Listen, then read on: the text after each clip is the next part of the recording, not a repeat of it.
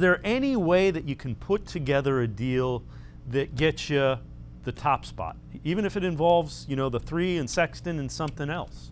Do you see that working out where you could potentially get Cade Cunningham? The Cavs are very interested in that, Dave. They've had multiple conversations with the Detroit Pistons about that. I've talked to a lot of people around the league and asked them, hey, what would it cost? For a guy like Cade, what would it cost? And they said, obviously, the starting point is giving up the 3rd overall pick and then also a future first-round pick. But they think it's probably even a little bit more than that, just because Cade is so highly regarded, just because this draft class itself is so highly regarded.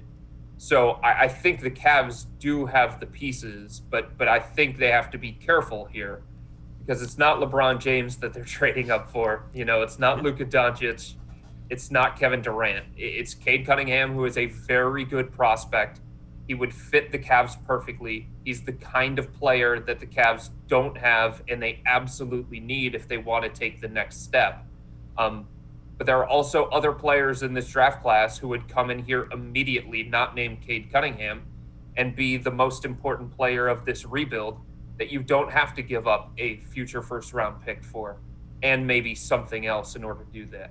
So I think they would be interested in it, but I think it has to be at the right price because everything nowadays, Dave, has a value.